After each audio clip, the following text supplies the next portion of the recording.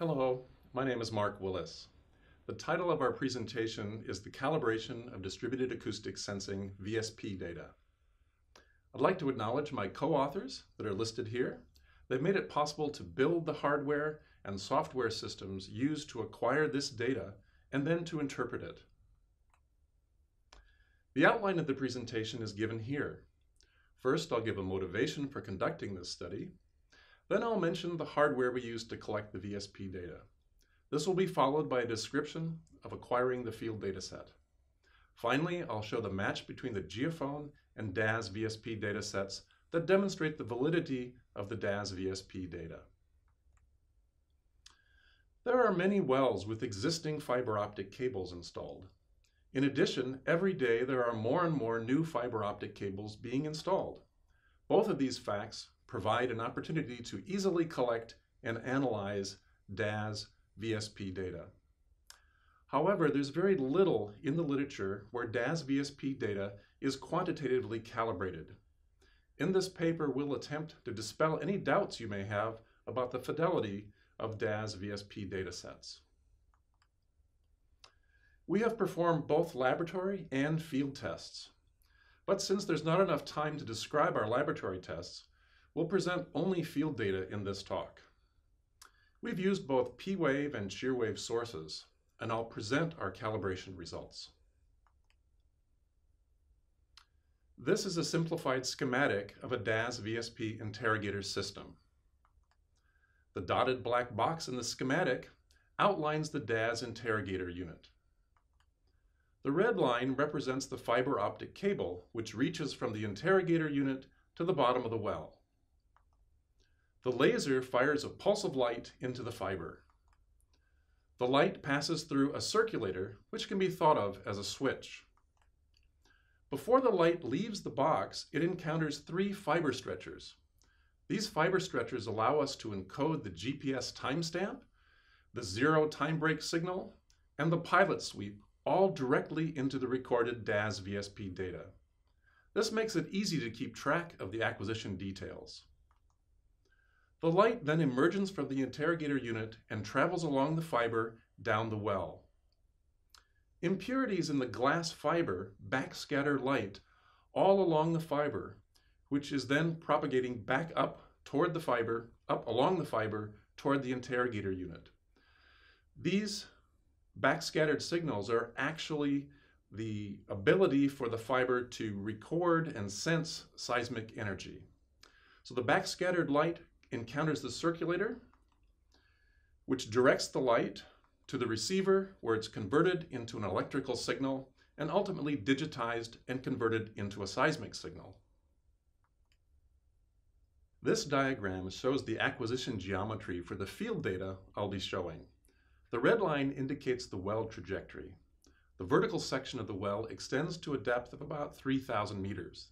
The lateral section of the well is another 1,500 meters long. The fiber optic cable, shown in blue, runs the entire extent of the well and is cemented outside the casing. We collected geophone data in the vertical section of the well, shown by the green triangles.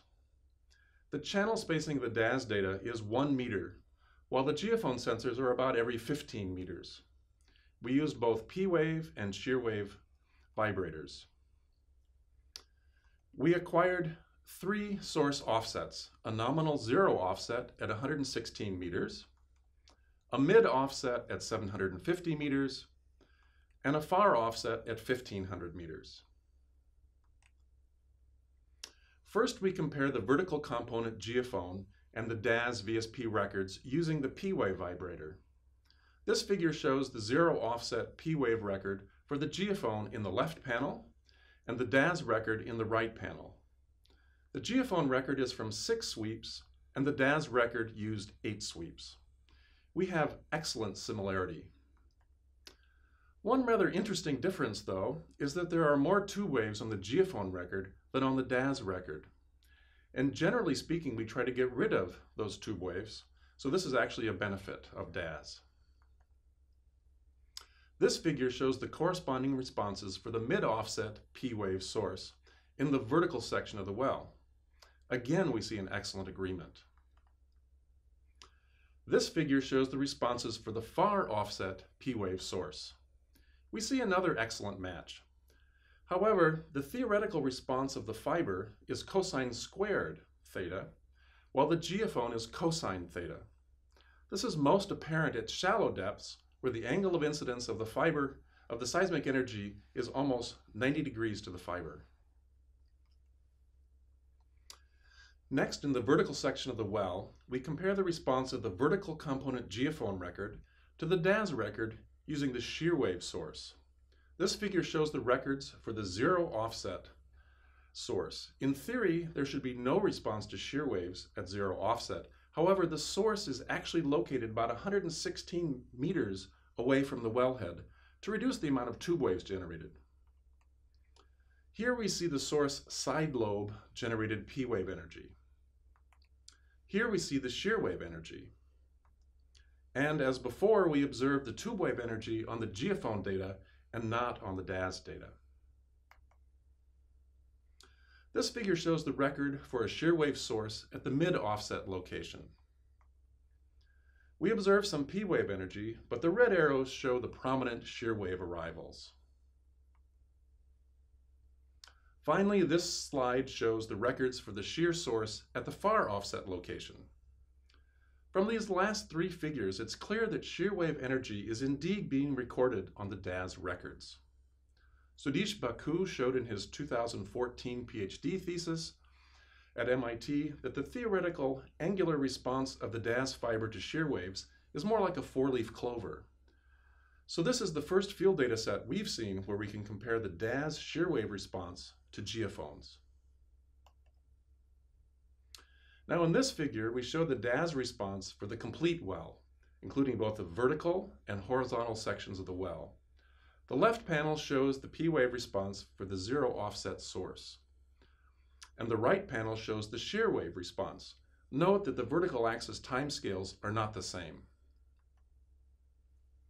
The area circled by the red oval denotes the heel of the well. At this location, the seismic energy is hitting the fiber orthogonally to the direction of the fiber cable. From theory, we know that the fiber response in this direction to both P wave and shear waves is null. So we see a drop in the amplitude of the first break at this location. This figure shows the same result now for the mid-offset location. As before, we see a drop in the first break amplitudes when the source is located directly above that portion of the horizontal fiber. Finally, this figure shows the same results for the far offset source location. Again, the drop in the first break amplitudes is now at the toe of the well where the source is located. To directly compare the DAS and geophone traces, we alternatively block interleave 100 meters of traces from each data set. We are showing data from the mid-offset source using the P-wave vibe. We start with 13 geophone traces and then 100 traces of DAS data, and then we go back to 13 geophone traces, and so forth. On the left panel, the DAS and geophone data have the same polarity. We see that the downgoing events are all aligned and coherent with the same polarity, but the reflections have the opposite polarity. On the right panel, we reverse the polarity of the DAS data, and now we see that the upgoing, or reflections, events are aligned and clear on the display. Thus, we show that the reflected energy from the DAS signal has the opposite polarity from the geophone data. This is in agreement with previous observations, for example, by Shell and others in previous papers. Next, we compare slowness values from DAS, geophone, and sonic datasets. The red curve shows the sonic log, which has been upscaled to 15.4 meter interval. The blue curve shows the derived slowness values from the geophone data. The geophone slownesses are slightly larger, but show the same trends as the sonic log. And the black curve shows the slowness derived from the DAS dataset. We see it matches both sonic and geophone data extremely well. Now let's look at one of the conventional VSP products, the corridor stack. The left side of traces, the left set of traces, is the corridor stack derived from the zero offset DAS VSP data. and the right column shows the corresponding corridor stack from the geophone data. As you can see, we have an excellent agreement between them. On the right plot, we now overplot the geophone data in black on top of the DAS data in blue, and we see very good similarity. So to further analyze this comparison, we've cross-plotted the normalized amplitudes from the DAS data on the horizontal axis with the geophone data on the vertical axis. The colors indicate the number of hits or folds in each cell for that figure. The dark blue indicates no hits, and the dark red indicates a maximum number of hits. And just for ease, I plotted a 45-degree line, which represents a perfect match. And we can see that the DAS and geophone amplitudes match very well. So to further test the linearity of the DAS signal response, we acquired data from 4 different levels of source effort: a single vibe, 2 vibes, 3 vibes, and 4 vibes.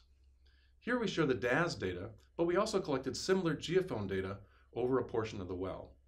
We then analyzed the first break amplitudes over this matching portion of the well as a function of source effort. The red circles define the region where we extracted the amplitudes of the first breaks. This inset plot shows the first breaks for a single vibe in blue, for 2 vibes in red, for 3 vibes in yellow, and 4 vibes in purple. The increase in amplitude is clear from the display. So here I've repeated the figure with the DAS first break waveforms in the right panel. And in the left panel, the blue X's in the graph show the average RMS amplitude of the DAS first breaks on the vertical axis as a function of source effort on the horizontal axis. We've normalized all the amplitudes by the value of the single vibe case. And the red line shows the best fit through the points.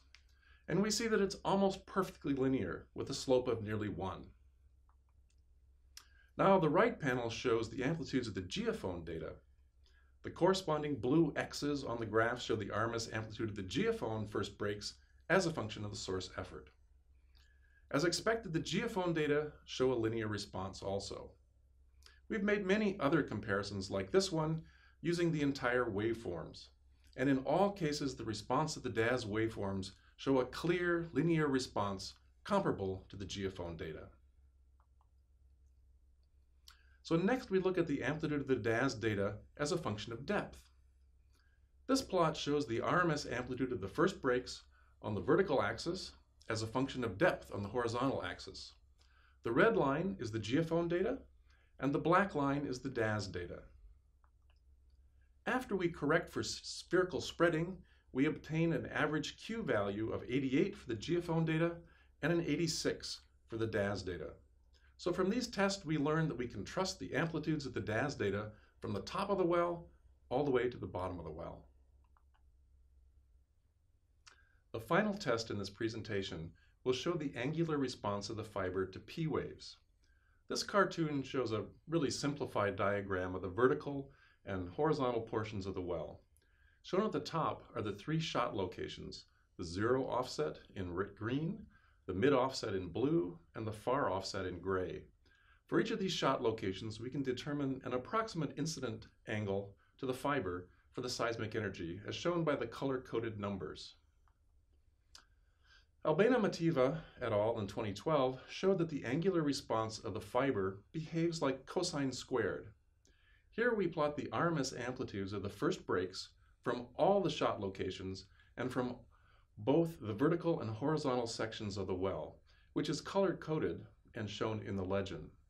Note how the data clearly fits the cosine squared function in black rather than the cosine theta, which is in red. In contrast, geophone data would follow the cosine theta response. We conclude with the following points. We've shown an excellent correspondence of DAS to geophone data. We confirmed that on the DAS data, the reflections are opposite polarity from the geophone data. We've shown very good slowness matches with the log and geophone data. The corridor stacks match in amplitude. And we've shown the linearity of the DAS signal using different levels of source effort. We've also shown that we can trust the overall amplitudes of the DAS data from the top to the bottom of the well, given that we have a high-quality fiber cable installation. And finally, we've confirmed the cosine squared response of the fiber to the angle of incidence of the P-wave seismic energy.